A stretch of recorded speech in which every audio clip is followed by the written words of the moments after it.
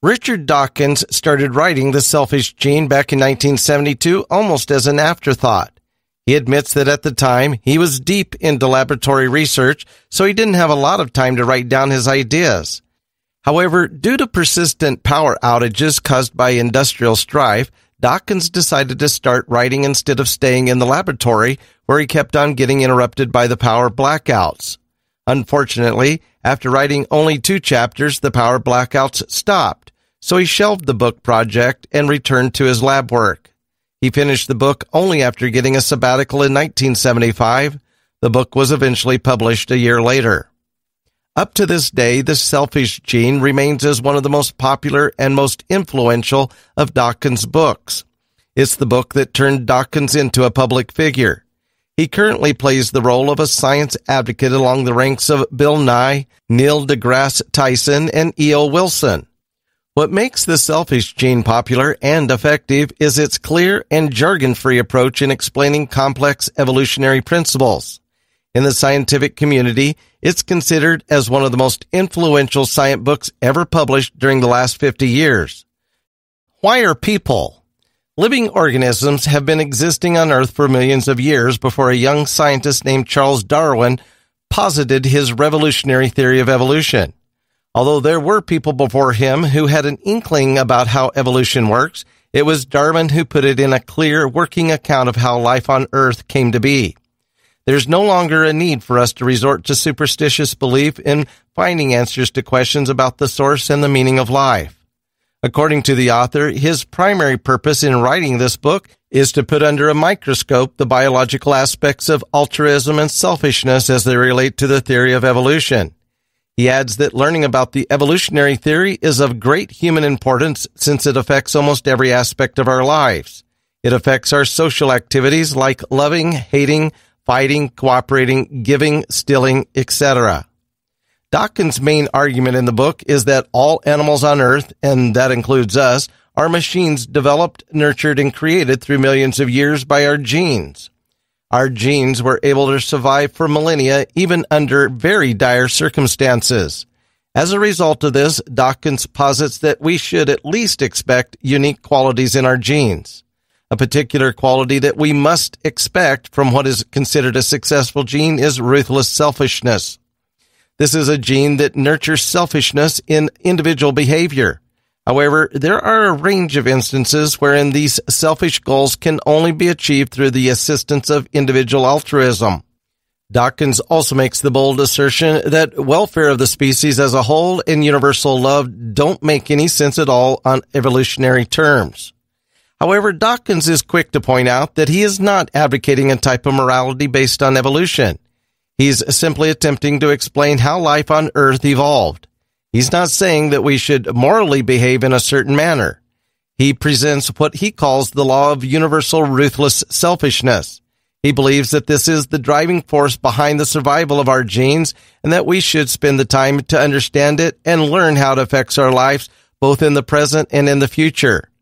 Dawkins adds that we as humans should attempt to understand these selfish genes so that we can develop ways on how to change their course. This isn't impossible to do because the traits we inherit through our genes are not necessarily fixed and unchangeable. Dawkins defines selfishness and altruism as behavioral and not at all subjective.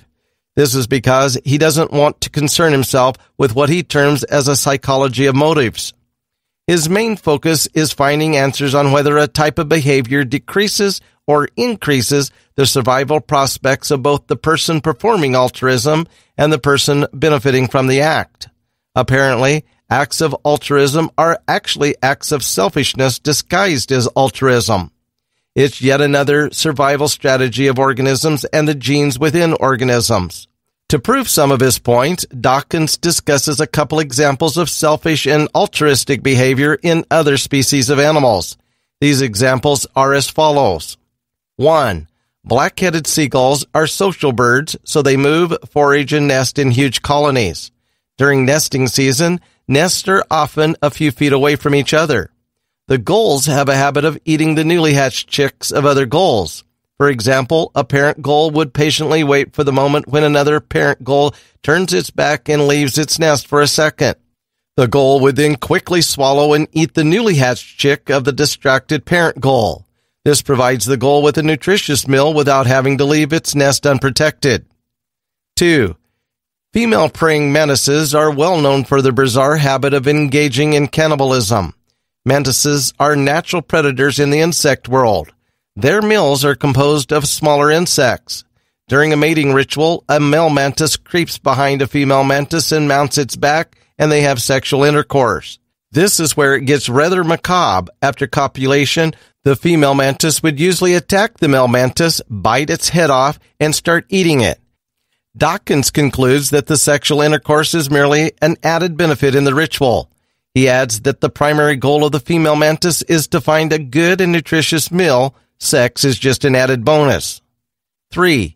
The majestic emperor penguins that live on the outskirts of Antarctica have a system of finding if there's a predator in the sea before they dive in. These predators are usually seals and sea lions. The penguins would stand on the high rocks or on the brink of the water waiting for one of them to dive in. If one dives in, then the other penguins would immediately know if there's a seal around.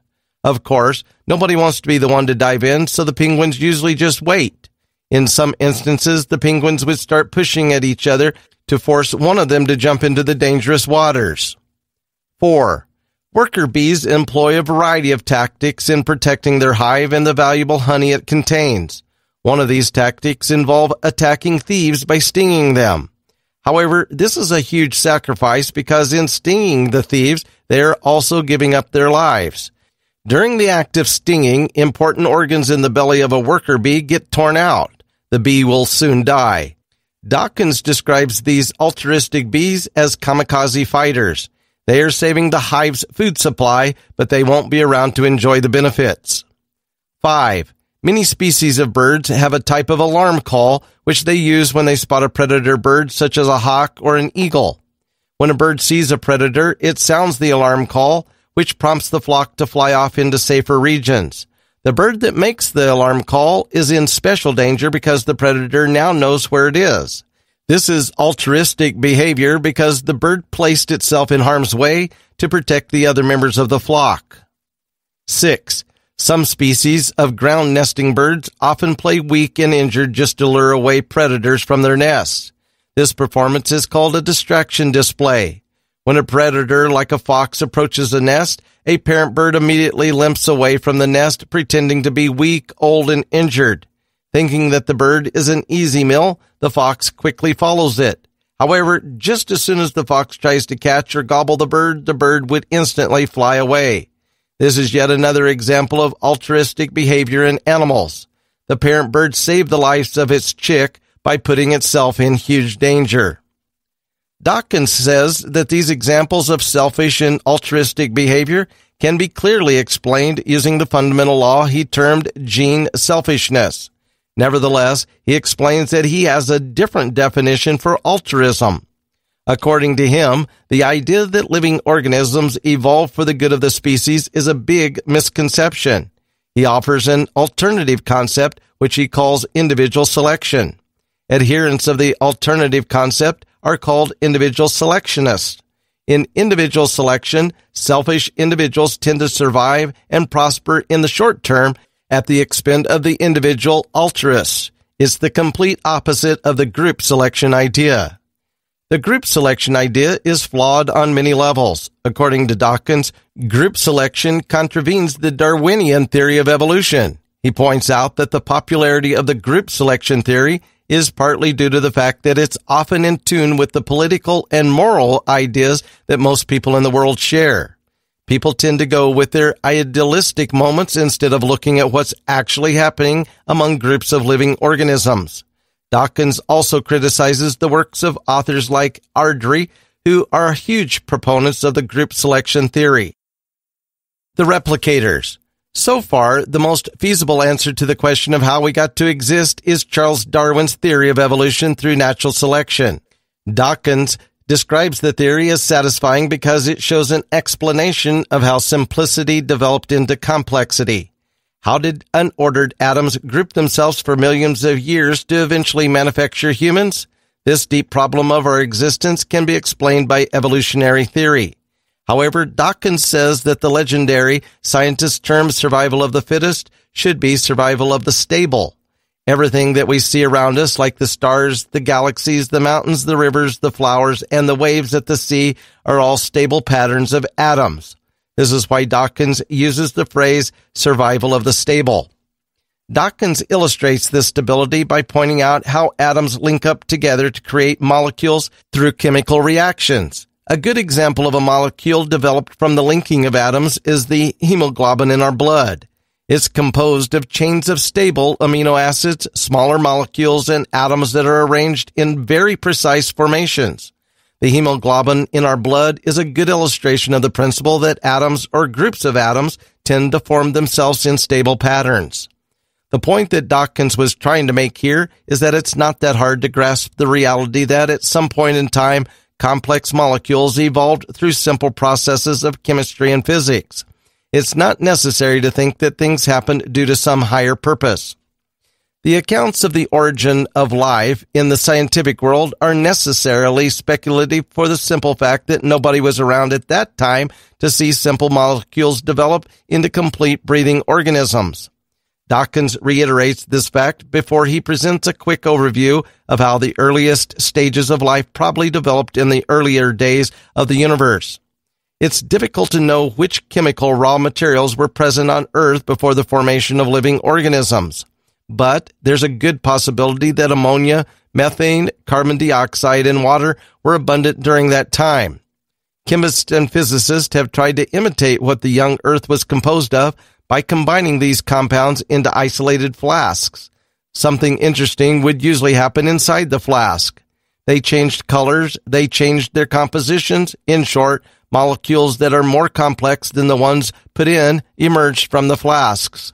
This provides a good working idea of what maybe happened during the early days of the Earth.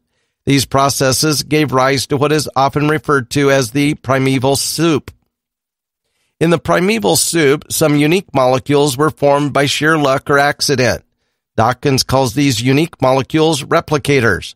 A replicator may not be the most sophisticated nor the largest molecule, but it has the ability to create copies of itself.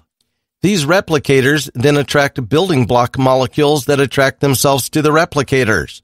The replicators then spread copies of themselves in the primeval soup. As this goes on, there will be mistakes or errors made. The anomalies end up creating different kinds of replicators and molecules. Soon enough, the primeval soup is rife with several varieties of self-propagating molecules. Keep in mind that all of these descended from a single replicator. Some molecules create copies of themselves faster than other molecules. This is called the speed of replication or fecundity. This means that some molecules will be outnumbered.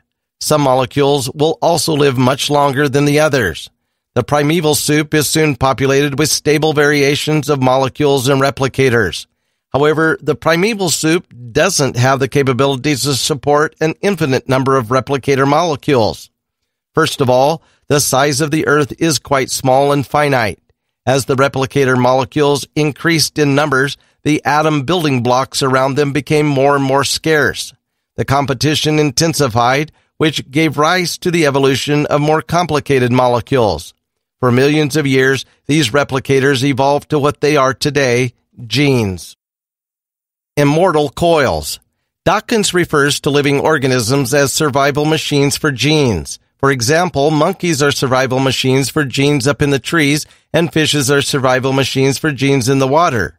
However, the author puts forth the argument that the genes as we know today may be totally different from the replicator molecules they've come from. He agrees with the suggestion that the very first replicator molecules may not have even been organic molecules, but inorganic crystals and minerals. A DNA molecule is composed of a long chain of building blocks called nucleotides. It's often referred to as the double helix because of the nucleotide chains that twist together around the spiral. Essentially speaking, our DNA is a repository of instructions of how our bodies are made. Think of it as an extensive library that contains the architect's plans for the composition of our bodies. A DNA molecule performs two very important tasks. One, it replicates and makes copies of itself. It has been performing this task ever since the universe began. 2. It indirectly supervises the manufacturing process that creates protein molecules. An example of a protein molecule is the hemoglobin. Making proteins is among the first steps in creating living organisms. The plans in creating a living human are spelled out in 46 volumes of chromosomes. There are, in fact, 26 pairs of chromosomes that are filed deep in the nucleus of every cell. Basically, when you were born, you get 23 pairs of chromosomes from your father and another 23 pairs of chromosomes from your mother. These are doled out to us during conception, and there's basically nothing that we can do about it. The transfer of genes happens through 2 types of cells division. 1, there's mitosis, which is the normal division of a single cell into 2 cells. Then there's meiosis. This form of cell division only occurs during the production of sex cells. Sperms and eggs are made of sex cells. They are quite unique among all the cells in the human body because they only contain 23 chromosomes. All other cells in the body have 46 chromosomes. This is, of course, convenient because the 23 chromosomes from a sperm and the other 23 chromosomes from an egg combine during conception to complete 46 chromosomes. Dawkins uses the word gene to refer to a genetic unit that is tiny enough to last for long generations and to be distributed around in the form of many exact copies. The author explains this by positing that the more likely that a chromosome is separated through the crossing over or mutation, the less it qualifies to be referred to as a gene. In general, natural selection is the differential survival of organisms and other entities. Some species survive for millennia, while others die out even in just the span of a few generations. Those who survive are the ones who are able to efficiently form lots of copies of themselves while going through beneficial mutations. What makes genes very tough to disappear is the fact that they don't grow senile. They leap and transfer from body to body through multiple generations. Dawkins thus describes genes as immortals. Their lifespans should be measured not in years or decades, but in thousands of millions of years. It's this potential for immortality that makes a gene the best candidate as the most basic unit of evolution through natural selection. If genes are nearly immortal, how come we all die of old age? This is a complex question, and there are a few theories attempting to answer it. One theory states that genes suffer damage during an individual's lifetime because of an accumulation of deleterious copying mistakes. Another theory postulates that the gene decay is simply a byproduct of the effects of semi-lethal genes and late-acting genes. This theory has been attributed to Peter Medawar. One unique aspect of this theory is that it doesn't make any prior assumptions about sexual reproduction. Dawkins concludes this chapter with a statement that the gene pool is merely a brand new version of the old primeval soup where genes made their living. Nowadays, genes cooperate with groups from the gene pool to build survival machines. Those survival machines are us. The gene machine. In the early days of evolution, survival machines were merely receptacles where genes walled themselves up to protect from the chaos happening outside. However, things drastically changed when the organic food in the primeval soup started to dwindle. 2 branches of survival methods occurred during this huge upheaval. 1, plants began using sunlight to build even more complex molecules. 2, animals learned how to take advantage of the new developments by either eating plants or other animals. These new branches of survival machines found ingenious strategies to stay alive and to keep reproducing. Both plants and animals evolved into multi-celled organisms through millions of years of changes and mutations. However, there's enough evidence to show that natural selection has greatly favored those genes that have the capability to cooperate with other genes. Survival machines then developed behaviors like rapid movement through evolved muscles. This has been largely exploited by animals and to some extent in plants. The way animals timed their movements is a marvel of evolution. This is possible because of neurons or nerve cells, which are the basic units of organic and biological computers. For instance, there are millions of neurons on the human brain that help control our movements and decisions. On the other hand, plants have no need of neurons because they don't need to move around. A neuron is simply a cell. Just like any cell, it has its own nucleus and chromosomes. The brains in survival machines utilize these neurons as the instructors in controlling and coordinating the contractions of muscles in the body. It's for this reason that natural selection usually favored animals that were equipped with powerful sense organs. Sense organs communicate directly with muscles and help in telling them what to do or how to react to certain stimuli. Everything is performed with a sense of purpose, and part of that purpose is to preserve genes. Dawkins explains this purposive behavior using the Watt steam governor as an example. This is a reiteration of a purpose machine, a machine that acts as if it has a conscious purpose. Another modern example of a purpose machine is a computer designed to be able to play a game of chess. Dawkins briefly explains these examples, how they work, how they were programmed, and how they relate to evolution. Just like a computer programmer controlling a purpose machine, genes also control the behavior of their survival machines. The genes don't do this directly because they simply sit passively inside their survival machines. To explain the passivity of genes, Dawkins uses as an example a short science fiction story by Fred Hoyle and John Eliot called A for Andromeda. If there's a civilization 200 light years away that wants to spread its culture to the rest of the universe, it will be almost impossible to do so because of time lag problems. Even if there's direct communication between the sentient beings in Andromeda and the human beings on Earth, the time lag is so huge that the transfer of culture will be almost impractical. Prediction is almost a gambling game in a very complex world. Whenever a survival machine makes a decision, it's basically doing some form of gambling. This is where genes play a very important role.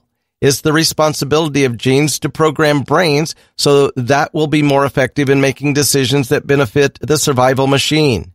We have to believe that our genes are helping us build brains that tend to gamble correctly.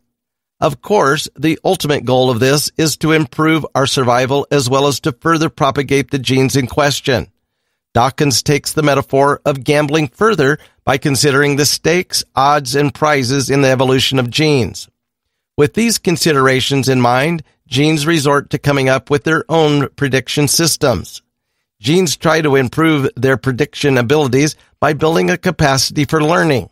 For instance, genes help in predicting if a piece of food is going to be bitter, if an activity is going to be painful, or if another animal is going to be dangerous. Some of these predictive and learning strategies have been implemented in applications like chess-playing computer games. To come up with these interactive games, a lot of simulation processes need to be done.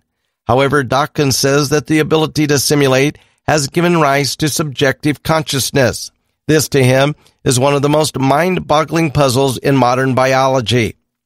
You might be wondering, what does all of this have to do with the concepts of selfishness and altruism? Well, the author says he's simply building up the idea that the behavior of organisms is being controlled by genes in an indirect sense. It doesn't matter if it's altruistic or selfish behavior. These analogies using computers and human decision-making processes are very helpful in understanding the roles that genes played in evolution. It's necessary to look at genes as master programmers who are constantly programming their own selves for propagation and survival. We judge how good they are at their jobs by looking at the success rates of their programs. Are they effective in coming up with coping mechanisms that help survival machines face and overcome real-world problems? Aggression, stability, and the selfish machine. Aggression is a necessary component of evolution through natural selection. In the eyes of a survival machine, other survival machines pose a threat to its existence.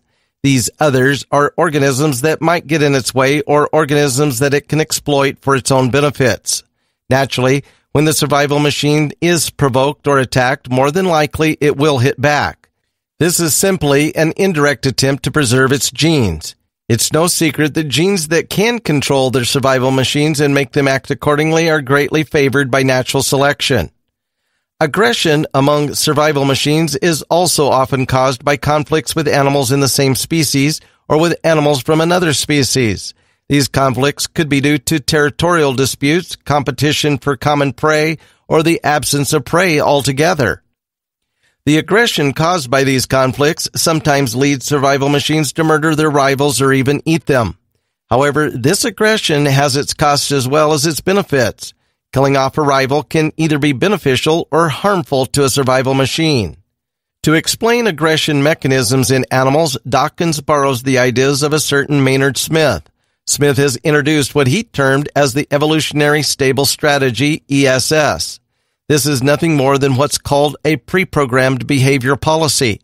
An illustration of this strategy is the fight or flee response of certain animals.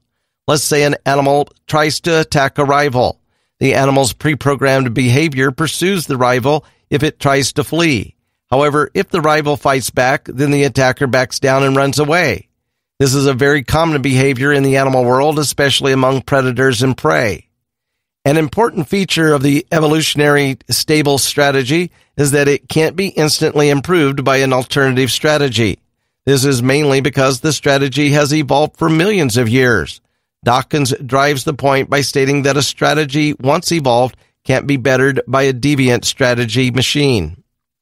The evolutionary stable strategy is best explained using another hypothetical case by Maynard Smith.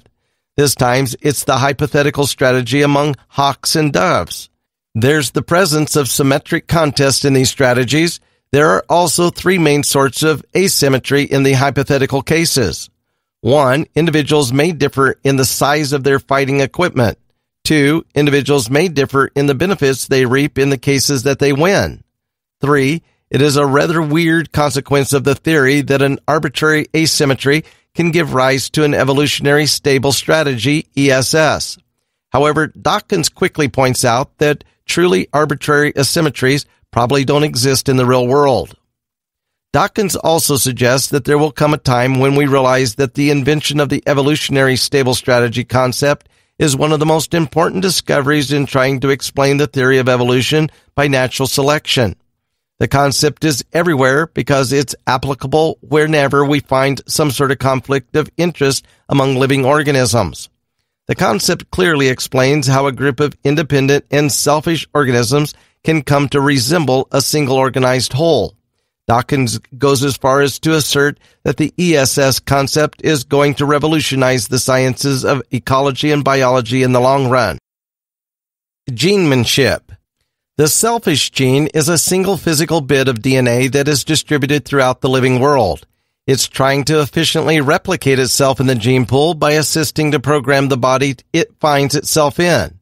It's also quite possible that a selfish gene can help replicate itself that are living and located in other organisms or bodies. In the surface, this looks like a classic example of individual altruism, but it's actually brought about by gene selfishness. Dawkins illustrates the idea with the gene for being an albino man. The albino gene is distributed in a lot of individuals. In theory, it's possible that the albino gene helps ensure its survival by programming its host to treat other albino bodies altruistically. The albino gene can also become content if an albino body dies, provided that the death of the body helps other albino bodies survive and prosper.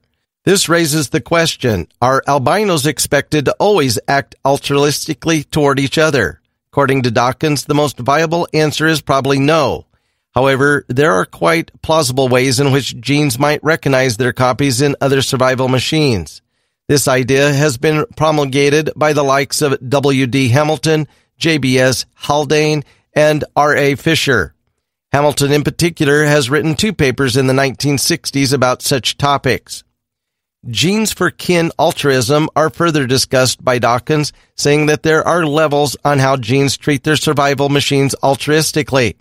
For example, a gene for saving 5 cousins in an almost suicidal manner will not prosper in the gene pool compared to a gene for saving 5 brothers or 10 first cousins. For a suicidal altruistic gene to be successful, it must meet the minimum requirements of saving more than 2 siblings or more than 4 half-brothers and sisters. Although the theory of kin selection among genes has a lot of criticisms, Dawkins is adamant that it's true given the numerous examples of it in the world. He states that parental care and child protection acts in the animal world are all fine examples of the kin selection principle. These include acts associated with milk-secreting glands, bodily organs, and pouches, among others. Family planning. Dawkins makes a distinction between caring for existing individuals and bringing new individuals into the world. He calls these two functions child caring and child bearing. In its lifespan, a survival machine will often make either bearing decisions or caring decisions. According to Dawkins, these decisions can be considered as evolutionary stable depending on the state of the species. However, a purely caring strategy can't be considered as evolutionary stable because it can be disastrous to the species. A purely caring strategy gives rise to invasions by mutant individuals. In a nutshell, caring can only be described as evolutionarily stable as long as it's mixed with doses of bearing strategies. Parental care is a perfect example of kin selection in the living world. Its evolutionary advantages have been too obvious even before Charles Darwin formulated his famous theory. Those organisms that have survived and successfully evolved for millions of years are those who tend to be great bearers and carers. The decision to bear a new individual is followed by the decision to care for it and ensure its survival. However, caring and bearing always go together, so many people often confuse one with the other, despite the pretty obvious distinctions. The topic even gets more complicated once we look at bearing and caring strategies in the perspective of selfish genes. Dawkins tackles the group selection theory that was popularized by Wynne Edwards. Wynne Edwards suggests that organisms go as far as to deliberately reduce their birth rates for the benefit of the group as a whole. Dawkins counters, saying that this is not necessarily true. It's flawed because Wynne Edwards came up with his conclusions in the context of a theory of population regulation. According to Dawkins, the ideas of Wynne Edwards distance themselves from orthodox evolutionary theorists. Wynne Edwards thinks that there are ways in which genuine altruistic birth control can evolve. Dawkins criticizes the writings of Wynne Edwards by pointing out something that isn't often emphasized in the writings. This is the immense body of agreed-upon facts that are not in dispute against each other. For example, it's an established fact that wild animal populations do not really increase at the astronomical rates of which they are theoretically capable. In some instances, these populations stay stable with the rates of births and death keeping up with each other. Then there are the animal populations that fluctuate widely, like in the case of lemmings. The populations of lemmings often explode and then crash, with the scenario going in cycles. Sometimes, in certain locations, the lemming population gets totally wiped out due to extinction. An important truth that needs to be understood is the fact that wild animals almost never die of old age. Most of them perish due to disease, starvation, and predators. Only a few of them really grow old to the point of becoming senile. There are two main theories trying to explain the existence of birth control among animals. One theory posits that it's ultimately altruistic because it's practiced for the good of the group as a whole. The other theory posits that it's selfish because it's practiced for the good of the individual doing the act of reproducing. The first theory is the one being promulgated by Wynne Edwards. It supposes that animals consciously bear less offspring because the act is going to benefit the whole group. Wynne Edwards further states that animals who restrain their birth rates are less likely to get wiped out by extinction compared to animals that reproduce so quick that they endanger their own supply of food. The second theory is the one being promulgated by Richard Dawkins himself. Dawkins credits the famous ecologist David Lack as the chief architect of the selfish gene theory of reproductive planning among animals. Although Lack worked most exclusively with wild birds in trying to understand the theory can be generally applied to all organisms. Basically, the theory asserts that animals tend to make the optimum number of offspring because of their own selfish point of view. Dawkins concludes his discussion of Lack's work by stating that individual parents practice reproduction planning, but in the sense that they optimize their birth rates instead of restricting them for the good of the public. Battle of the Generations. To explain the behavior of parent animals in caring for and rearing their young, Dawkins introduces the concept of parental investment, PI. This is a clear concept that was first popularized by R.L. Trivers way back in 1972. This concept is defined as follows. Parental investment, or PI, is any investment by the parent animal in an offspring that significantly increases the offspring's chance of survival at the cost of the parent animal's ability to invest in another offspring. What this entails is that the PI is going to be measured based on the detriment it causes to the life expectancy of the parent's other children. It's also necessary to measure the detriment caused to the parent's nephews, nieces, and immediate relatives. Dawkins discusses the natural phenomenon of menopause among females in the context of parental investment. Women become gradually less effective in bearing children as they grow older. The direct effect of this is that the life expectancy of an offspring from an old mother is less than that of an offspring from a young mother. Dawkins also offers a possible explanation to the evolution of menopause in women. A female cannot fully invest in her grandchildren if she continues to have children of her own. Because of this, the genes that causes infertility in women grow and becomes numerous. These genes are passed down through the generations by the grandchildren, whose existence and survival were assisted by their grandmother's altruism. The battle of the generation refers to the unending conflicts between parents and their young. An offspring cheats by pretending to be hungrier than it really is. It uses psychological tactics to deceive its parents into feeding it more food. On the other hand, the parent works on becoming more alert in identifying the liars, cheaters, and pretenders among their offspring. If an offspring looks like a liar, the parent will feed it less. This conflict goes on until the time the parent weaned the offspring away from their nest or abode. This paints the picture that natural selection tends to favor offspring who know how to cheat and deceive. When you look at wild populations of animals, you can see that cheating and deception is quite common within families. Battle of the sexes. Dawkins goes into depth to explain the inherent conflicts that often occur between mates who are not related to each other. Since the mother and the father are both bent on improving the survival of their children, common sense dictates that there has to be some advantage if both of them cooperate in rearing the children. However, sexual relationships are often rife with mutual mistrust and mutual exploitation. Such mistrust and exploitation can occur even if both parents are looking over the welfare of the same offspring. For instance, conflicts occur if one parent invests fewer resources on offspring compared to the amount of resources that the other parent invested. An effect of this scenario is that the parent who invested less tends to be better off because it has additional resources it can invest in another mate. The battle of the sexes is a very complicated one, and Dawkins explains it in detail using examples, samples, and illustrations of what's actually happening in the animal world. He answers questions with regards to male-female ratios in wild animal populations, desertion and adoption tendencies in animals, cases of animal fidelity and domesticity, courtship rituals, copulation strategies, etc. Dawkins also discusses various types of breeding systems among animals. These would include harem systems, monogamy, and promiscuity. According to Dawkins, all of these can be understood only in terms of the inherent conflicts among males and females. An individual organism, whether it's a male or a female, will do almost anything to maximize its reproductive output during its lifetime. This race for reproductive survival is affected by several factors like the size of the eggs and the number of the sperms. These fundamental differences give rise to biases among the males and females on how they treat each other or on how they care for their offspring. With everything that's been discussed, a biologist may be forced to think that he's observing a society wherein females compete for males instead of the other way around. However, this is disputed by the case of birds of paradise. The thinking goes that female birds of paradise don't look colorful and vibrant because they don't need to compete for males. Therefore, the males have to be the ones who are colorful and vibrant because they need to get the attention of the females.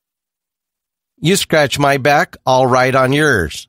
So far, Dawkins has extensively discussed parental, sexual, and aggressive interactions among survival animals that belong to the same species. Now, how about interactions of the same nature among animals of different species? For instance, zebras are often seen herding together with other animals like gnus in the plains of Africa, or the fact that flocks composed of several species of birds are sometimes observed in the wild. With that in mind, Dawkins introduces the concept of reciprocal altruism, or what he refers to as the principle of you scratch my back, I'll scratch yours. He asserts that if animals are to live together in organized groups, their genes must receive more benefits from the association compared to what they contribute to it. This is observable in hyenas, spiders, emperor penguins, and in certain species of fish and birds. A good example of reciprocal altruism is the alarm calls that birds do as a way of warning other birds of a potential predator. Dawkins says that this can be easily explained as the kin selection theory. If you don't buy the ideas behind the theory, there are other alternative theories you can consider. The point here is that a bird gains selfish benefits from warning its fellow birds. Dawkins offers two alternative theories to explain this. The first one is called the cave theory, and the second one is called the never break ranks theory. The cave theory is quite simple. When a bird realizes the presence of danger, it simply crouches on the ground, sits still, and then makes a quick hissing sound to warn other members of the flock. The bird does this purely from a selfish point of view. The quick warning to its companions is an advertent strategy for self-preservation. By warning the other birds, the lone bird reduces the chance that the predator will spot the flock and dive into the vicinity. This is why, according to Dawkins, this theory is most suitable to camouflage birds that crouch frozen near the ground when danger is imminent. On the other hand, the never break ranks theory is suitable for species of birds whose strategy of survival is to fly away when a predator is spotted. Let's say a lone bird spots a predator. What it does next is critical for its survival. If it tries to fly off on its own, it will become an odd bird and thus easier to be spotted by the predator. Therefore, what it does is utter a warning call so that all the other birds in the flock are aware of the presence of the predator. This whole flock will then fly away towards a tree for cover. Again, the bird that uttered the warning did it for selfish reasons. The bird did it for purely selfish advantage. This concept has been promulgated by other scientists such as J.R. Krebs and E.L. Charnoy. Dawkins provides other examples that expound further on these principles. There's the case of gazelles that go stotting as a survival strategy in the presence of predators. It's previously believed that gazelles jump up and down to warn other gazelles of the imminent danger. However, it seems like this is not the case at all. Apparently, a gazelle jumps up and down to catch the attention of the predator. It's basically sending the message that it can jump so high, making the impression that the predator will be better off going after another gazelle that isn't as athletic. Needless to say, the gazelle isn't really altruistic when it stots in the presence of a predator. It's yet another case of selfish behavior to preserve itself. Dawkins further explains his theories by going deep into the practices and survival instincts of insects, particularly the kamikaze bees and certain species of ants. Based on the numerous examples and instances of reciprocal altruism in the wild, we can therefore expect it to have played an important role in the evolution of humans. For instance, it's quite possible that the large human brain evolved as a mechanism for more devious cheating and for better ability of identifying cheaters. Dawkins concludes that it's important that we apply the concept of reciprocal altruism to our own species to better understand how we may have evolved. Memes, the new replicators. Dawkins believes that the majority of the things that separate man from other living organisms all refer to culture. He uses the word culture with a scientist's view in the sense that culture transmission is analogous to genetic transmission. This can actually give rise to some sort of evolution. However, he is quick to point out that cultural transmission is not really that unique to man. He cites the case of a certain species of bird called saddlebacks in New Zealand that can transmit songs to other birds via imitation and not through gene transference. For example, a saddleback bird can learn a new song or two from other birds in its territory. P.F. Jenkins, the scientist who studied and analyzed these birds, refers to this development of new songs as the process of cultural mutations. There are other prominent examples of cultural evolution in birds and monkeys. However, cultural evolution can be best observed in humans. Obvious examples of this cultural evolution within our species include language, fashion sense, ceremonies, customs, music, technology, engineering, art, and architecture. All of these have nothing to do with genetic evolution, although at times they look like they have genetic origins. Dawkins points out the common analogies between cultural evolution and genetic evolution. There's also the analogy between genetic evolution and scientific progress that has been promulgated by the likes of Karl Popper, J.M. Cullen, F.T. Cloak, and L.L. Cavalli-Sforza. Dawkins provides an argument that for us to understand the extent of the evolution of man, we must start by throwing out the gene of the sole foundation of our principles on evolution. That's surprising because it's coming from an avid Darwinian like Dawkins. The author goes on to expound on why he thinks in this particular way with regards to human evolution. Genes are replicators, and Dawkins believes that there's already a new kind of replicator that's staring us right in the face. He calls the new replicator a meme, an abbreviation of the Greek word mememe, and pronounced in rhyme with cream. According to Dawkins, human culture is the new primeval soup and memes are the new replicators. The author rattles off a slew of meme examples such as tunes, catchphrases, and ways of making pots, ways of making building arches, ideas, and fashion trends. Just like genes, memes propagate and replicate themselves for survival. If genes jump from one body to another through eggs and sperm, memes transmit themselves by jumping from one human brain to another through the process of imitation. For example, if a scientist comes up with an idea, he spreads it around by writing papers, articles, and presentations about. As the idea transfers from the lone scientist's brain to other brains, it becomes a meme. The meme propagates itself from one brain to another almost as a strategy of survival. One colleague of Dawkins even goes so far as to say that memes should be regarded as living structures both technically and metamorphically. Selection tends to favor memes that have the capability to exploit their cultural environment for their own advantage. The cultural environment in question is composed of other memes. With that said, the meme slowly starts developing the attributes of what's considered to be an evolutionary stable set. Dawkins concludes this chapter with the assertion that it may be possible for man to have the capacity for genuine, disinterested, true altruism.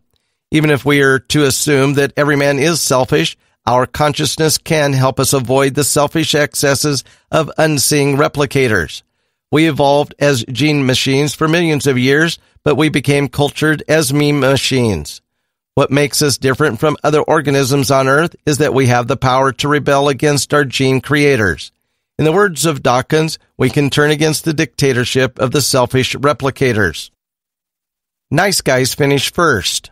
Dawkins uses the popular gambling game called Prisoner's Dilemma to further expound on the concept of reciprocal altruism.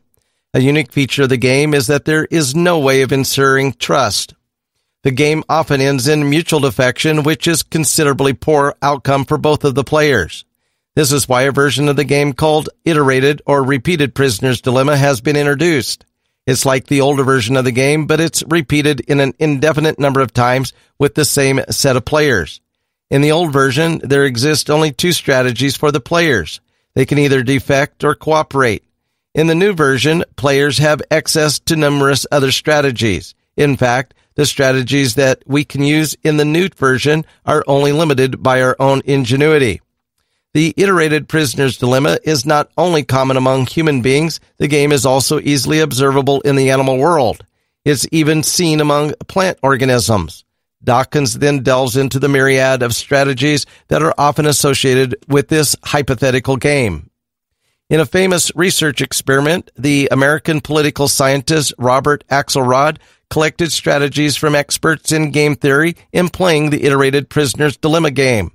14 strategies were submitted, but Axelrod added a 15th strategy for good measure. Axelrod placed all 15 strategies in a single common programming language, then played them out against each other in a computer. Axelrod found that the winning strategies shared two common attributes, and these are niceness and forgivingness. The long reach of the gene. There's a paradox that exists if you're going to look at life using the two ways that were extensively discussed in this book. In several chapters, we looked at an individual organism as an entity that would do anything to maximize its ability to pass and replicate its genes. We looked at this organism as an intelligent being that's capable of weighing the genetic benefits of its actions. Yet, in other chapters of the book, we looked at life using the perspective of individual genes. Without this perspective, there's no reason why a survival machine would care about a reproductive efficiency either for itself or for its offspring and other relatives. Herein lies the paradox. Dawkins suggests that you read another book of his called The Extended Phenotype because he goes deeper in said book to explain and unravel the paradox we just mentioned. The way it is used in the scientific world, a phenotype is the bodily manifestation of a gene through development. For example, a particular gene can cause a phenotypic effect, such as a blonde hair color. Among other organisms, a gene can have several phenotypic effects. In light of these observations, some genes are favored by evolution not because of their nature, but because of their phenotypic consequences. It's worth mentioning here, however, that a phenotypic effect can either benefit or penalize the existence of a survival machine as a whole. For instance, a gene may cause a phenotypic effect that's beneficial for itself, but it's harmful to other genes in the host body. A good example of this is the process called meiotic drive, which happens during meiosis. For a meiotic drive to occur, there should be the presence of what's called segregation disorders. These are basically mutant genes that appear during meiosis. What happens is that these mutant genes spread at the expense of the alleles. This process is called meiotic drive, and its effect on the body as a whole can be harmful or even disastrous. One of the most well-known segregation disorders is the T gene that can be found in the bodies of mice. If a mouse has a pair of these T genes, it will either die young or become completely sterile. However, not all segregation disorders have harmful effects. In a few instances, they can be good for the body as a whole. Dawkins uses the caddisfly and its ability to build a house at its larva stage as a prime example in explaining his theory of extended phenotypes. Genes in one survival machine can give rise to phenotypic effects on the body of another survival machine. Using snails and the evolution of their shells as an analogy, Dawkins takes the concepts and apply it on the caddisfly and how it evolved to develop the ability to build its own house during its larva stage. He demonstrates that the phenotypic effects of a single gene can be transferred not only to inorganic objects but to other living organisms as well. He uses other examples like crabs being parasitized by barnacles, snails being parasitized by flukes, and flower beetles being parasitized by protozoans. Dawkins also makes the suggestion that some living organisms are probably the product of ancient parasitic mergers. He makes this assertion considering the plethora of beneficial parasite-host relationships in the natural world. He uses as an example the case of the wood-boring ambrosia beetles, which serve as hosts to a certain type of bacteria. Both parties benefit from each other, which means that their genes are cooperating for both of their survival and propagation. According to Dawkins, this argument can also be applied to our own human genes. Our genes cooperate with each other because they share the same outlet into the future. In yet another extensive illustration of his extended phenotype principle, Dawkins uses as an example the young cuckoo bird. A cuckoo offspring that's yet in its nest apparently has the ability to either dupe or attract birds from other species to feed it.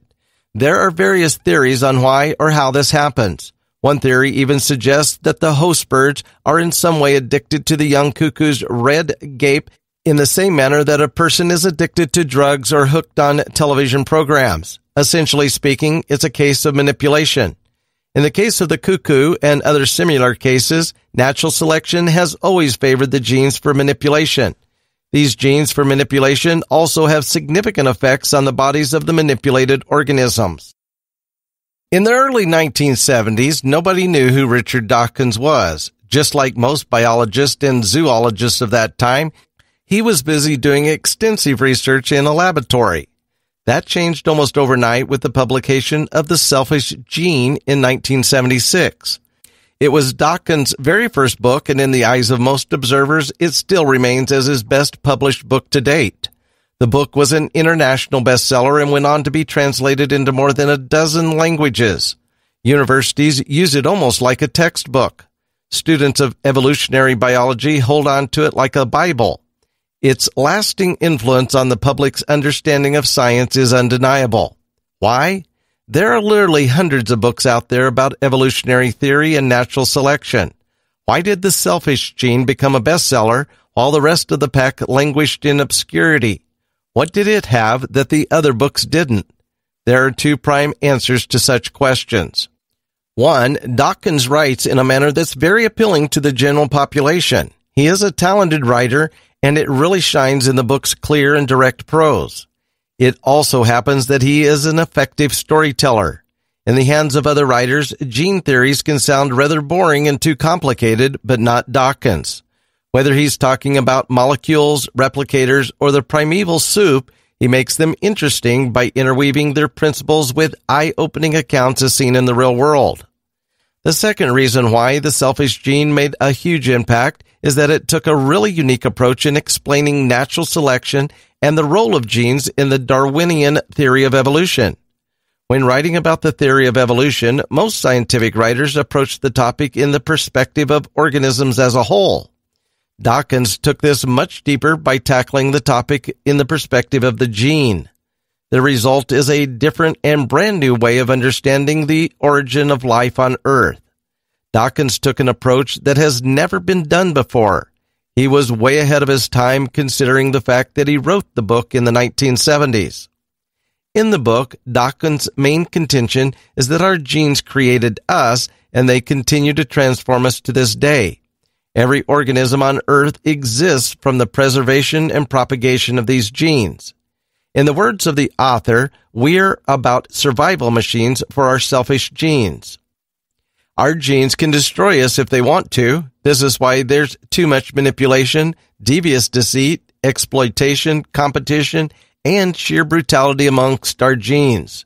Dawkins provides us with a clear understanding of the concepts, principles, and theories surrounding these genes processes.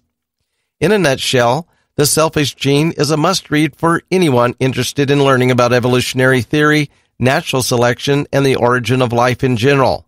It's concise, not too academic, and most importantly, its ideas remain very important to this day. Whether you are a student, a scientific expert, or a mere layman, you will find something interesting and valuable in this book.